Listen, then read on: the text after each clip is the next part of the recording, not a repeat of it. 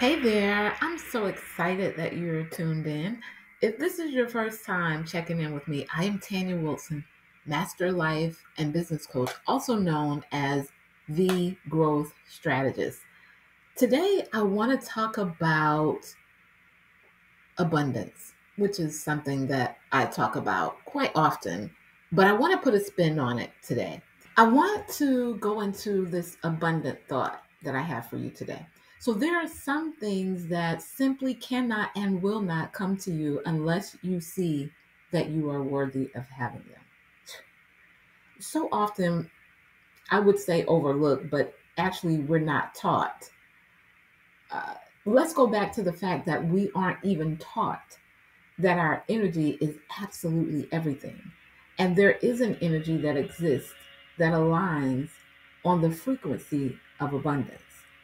So I posted a small clip of a video I did some years ago, recently, and the video was titled, "You Have to Acquire a Taste for Abundance."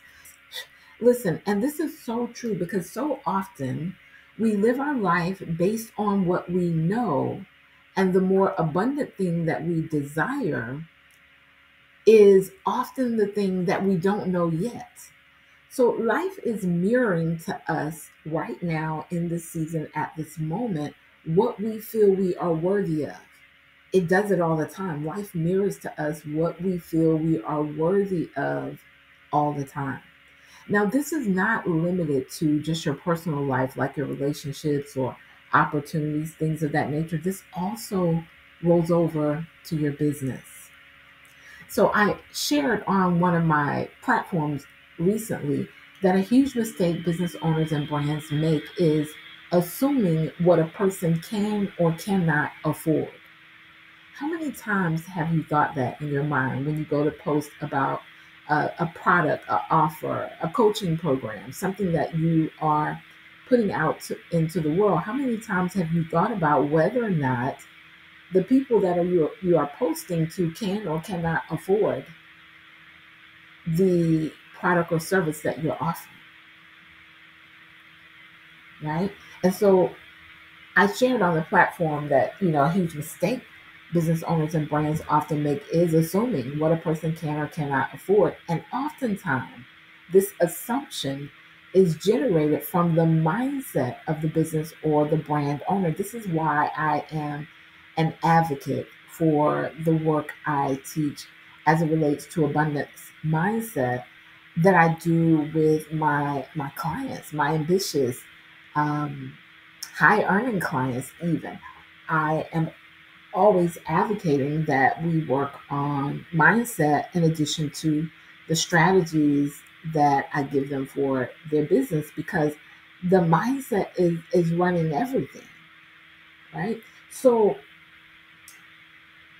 here's what I mean. For instance, a brand owner may not resonate with a certain price for their products and services, right?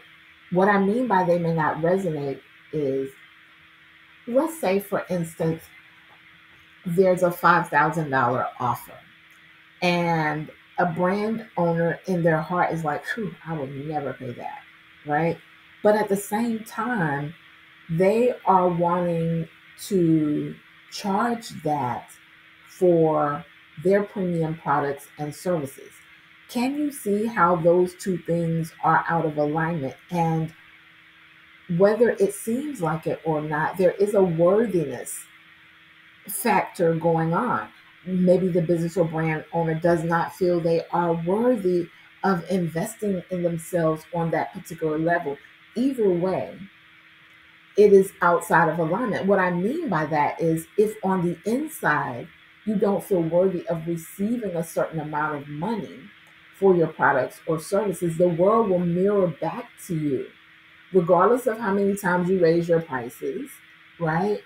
Regardless of how many times you share or post your content about your products or services, the world will mirror back to you the internal thoughts and things that you're thinking as it relates to money, because at certain frequencies, there is certain energies as it relates to money. The world will mirror it back to them until they acquire a taste for that level of abundance. I hope this is making sense. Now, I want to make the distinction in worthiness and value because they're often used interchangeably and they should not be. They're two different things in the marketplace in the realm of business. So, value in the marketplace and in the realm of business is the value of your service and products. So, the market feels the value of what you're doing is worth this. Your worthiness is always that. You are always worthy. But even if you have a product or service that is valued at a certain amount in the marketplace, if you do not feel worthy of receiving that amount, there will still be difficulty in making those transactions a consistent thing that's happening in your business and your life. And so you have to acquire a taste for abundance. I hope this is making sense. So, this is why I take a holistic approach when working with my clients and also focusing on mindset outside of the strategies that they're doing, because I understand that their self-concept, their identity, their worthiness, I understand that the world will mirror back to them in the business arena how worthy they feel, regardless of how much they feel the service they are offering is valuable. And this takes me back to you having to acquire a taste for abundance. It's like certain foods that you may not have eaten as a child. As you experience new things and your palate changes, you acquire a taste for things that you may not have liked before, that you may not have been open to tasting or trying before. And what's important about acquiring a taste for abundance is you have to be willing to step outside of who you currently are being, of what you're currently doing, and what you're currently allowing. Let's use this in the space of relationships because it's relatable to everybody. Everyone can relate to a relationship. And then you can embody what I'm sharing, and it'll roll over into your business for you.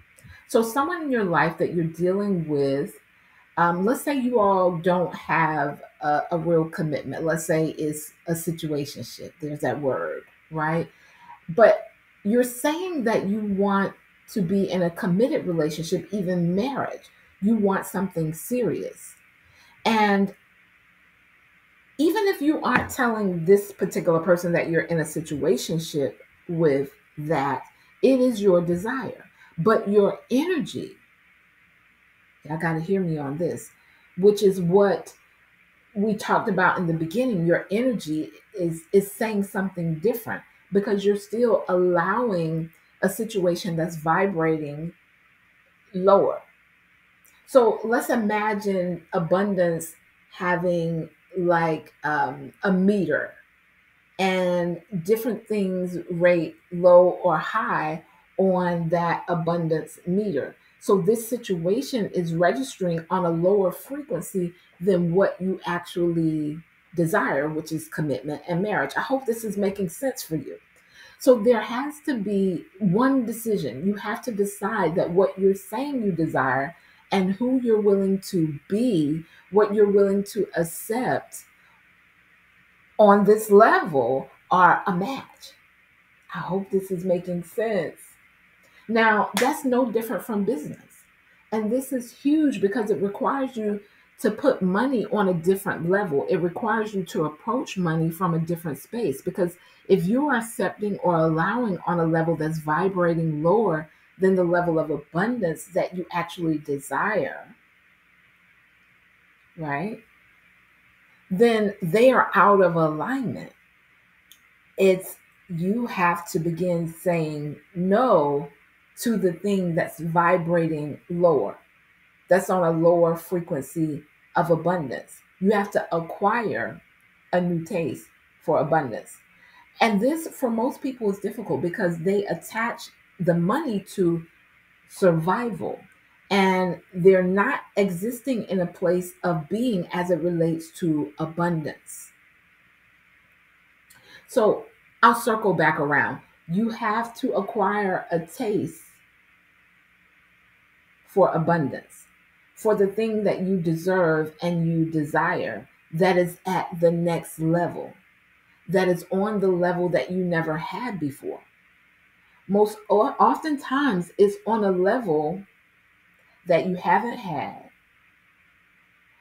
Sometimes it's on a level that you have had before, but only momentarily, and you weren't able to keep it. And that's when we get into frequency, where you are toggling back and forth to that lower vibration of abundance and the higher vibration of abundance that you actually desire. You have to acquire a taste for abundance. Abundance isn't always something that we exist in, not the level of abundance that we actually desire.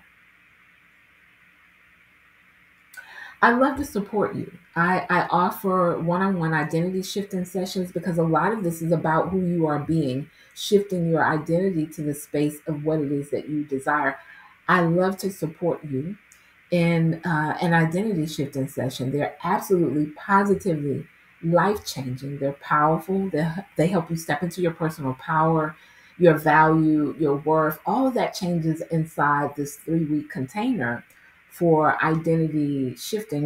Of course, I have other ways to support you. I'll have those links either in the description or in my bio, depending on where you're seeing this particular or listening to this particular video. And that's my take on today. You have to acquire a taste for abundance, peace, and abundance.